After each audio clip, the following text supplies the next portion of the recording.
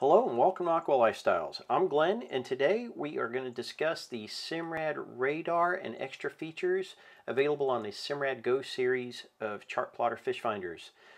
We're also going to be discussing some of the extra features that have not been brought up in the previous series on this unit. We have videos on the fish finding features, the chart plotting features of the Simrad Go, so check the links below for those videos, but we will cover the remaining features on the Simrad Go at the tail end of this video, so stay tuned and let's see what it can do.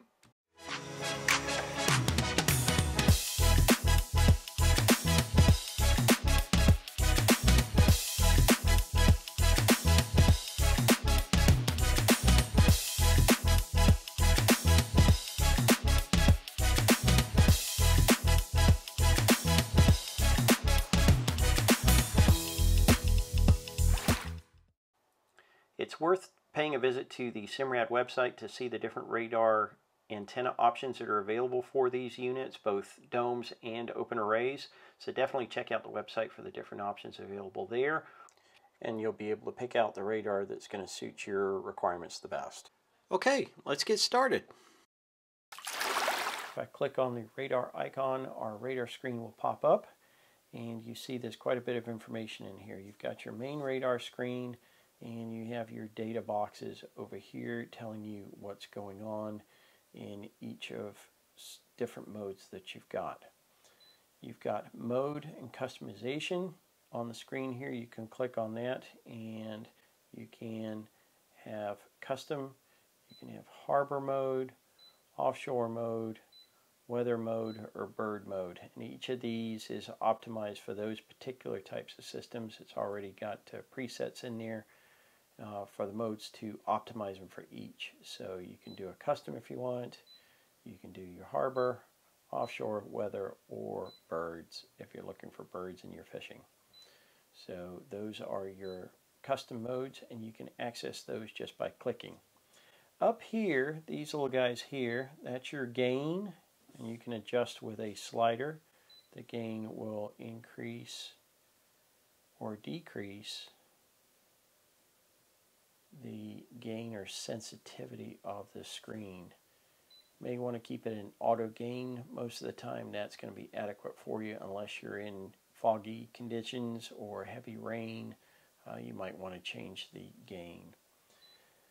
If we click on S, sea clutter, if you're getting a lot of sea clutter from rough seas, again you can adjust it. You can change your sea state from calm, moderate, or rough. Sea clutter, you can have it manual, harbor, or offshore. Again, preset modes. So, or you can manually adjust it with your slider. If I crank it up on the sea state or crank it down, that changes the amount of clutter on there, but it also changes the sensitivity. Keep that in mind. Down at the bottom here of the three, you've got rain clutter. Again, you can adjust it depending if you're in heavy rain. You need to make adjustments. You can do so with your slider. If I tap on the radar, that'll go away. Of course, you got your data bar over here, and you have all your radar information in this data screen here. You can adjust. You can change your mode, gain, sea clutter, rain clutter from this menu. You can click advanced. You can have noise rejections. If you're getting interference from other electronics or lights on board, you might want to turn that on or off depending on whether you need it. Your threshold, you can adjust with your slider. You've got target expansion capabilities by checking the button on and off. Same with your rejection, interference rejection, off, low, medium, and high. Fast scan, you can turn it to medium or high speed to do faster sweeps. We're going to leave it on medium. So you see it's sweeping a little bit faster there, updating itself. Target boost, you can turn off, low, or high. If we go back here, those are the advanced settings. Your view, so you have velocity, track symbology, target trails, palette, orientation, position. Again, these are all, you can enter them and change them to whatever you like. Like on the palettes here, we can change our colors depending on the screen that you like. That's the traditional radar. Go back to that. Orientation, again, you can change your orientation just like you can on the chart. Heading up, north up, or course up. Your position, you can have it look ahead like you can on the chart. You can offset it if you want to, or true motion. In a heads up mode, true motion, as it just said, is not allowed. So we would have to go back, orientation, do course up or north up, heads up. On radar, you're generally going to run it in heads up mode. You can run it north up or course up. Heads up usually makes the most sense and it's easiest to interpret, generally speaking. Those are our options in view. Electronic bearing line, variable range markers. You can turn those on or off, 1 or 2. You can set up guard zones if you want, very easily. 2 different guard zones, 1 and 2. If we want to do guard zone 1, there it is. If we want to change our shape to a circle, we can. If we want to adjust it, we can adjust our range and make it bigger. So if we want to set our guard zone, let's say to this area here, anything entering that zone will trigger the alarm. Anything inside those rings there. Okay, we go back. Depth, we can increase and decrease the depth of that guard zone using our slider. Very nice feature. We go back here, that's our guard zones. So we've been through advanced view, electronic bearing lines, guard zones, and of course we have standby where you can turn the radar off in standby mode.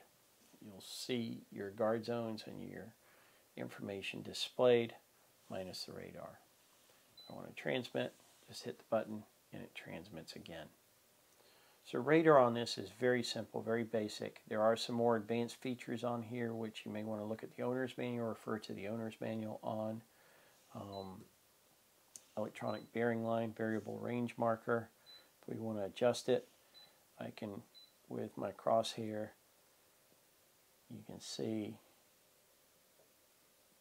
I can set it anywhere I want on any particular target I want, and it'll give me my range marker and my electronic bearing line. Easy to adjust just by moving my finger and dragging the cursor to where I want them to be. If I want to save it, I just hit the button and it will save that. I do not want to save it, so we're going to go back. I can turn that off. So those are my electronic bearing line and variable range markers, and I can turn them on and off just by checking each one, and I can adjust and set the offset. So that's our electronic range markers. So that's the radar basic. We're going to have a video specifically on radar, how to read them, how to use electronic bearing lines, variable range markers, how to set up and watch targets, how to set up your guard zones, those kind of things. So stay tuned for a video showing all of those features. Okay, so we've talked about radar, we've talked about the nav screen. A couple of other interesting features on the Simrad Go is you've got time plot. This will display graphs of your depth, water temperature, miles per hour, velocity made good. You can customize any of these windows that you want to show a bar graph, a time plot over time of the data. So you can see, for example, depth if you're getting deeper, shallower, water temperature. You can see spikes or dips in temperature and find thermals, that kind of thing. So this gives you that possibility. If we hit our menu there, you've got a couple of different ways of laying out the data in the graph form. Do layout 1, layout 2. You can edit them easily. You can select info, time range. You can set up your time range, save that. Data sources. These are the different sources that you can select to get information. If you hit advanced, it takes you into each of the different options for data. You can really get fancy with it if you want to. Kind of a nice feature if you're interested in plotting things over time and seeing changes. The last one is instruments. Instruments, you can tie in all kinds of instrumentation and have them display on this machine. Now it's popping up first time configuration. This will happen for you when you first set it up, but you're going to have gauge setups like this, and you can customize them to show different kinds of information.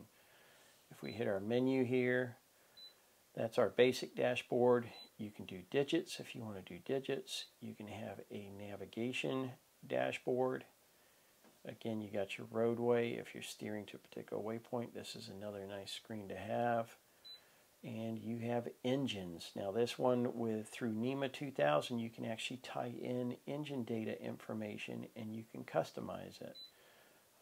So if we set it to that, we can actually edit this now, and we can go in. We'll let it load here. We can go in and we can name it engines. You can name it whatever you want, and you can actually customize the data. If we had information feeding into this, you could customize it and set up your gauges. You've got your voltage there. You got, if you have the fuel information feeding in, you can have that information. Time of day, of course. Speed over ground. Your RPMs and engine information that way. So you can set up your trim tabs, all kinds. You can customize it any way you want. You just hit that. You can change your caption if you want to create a caption for it.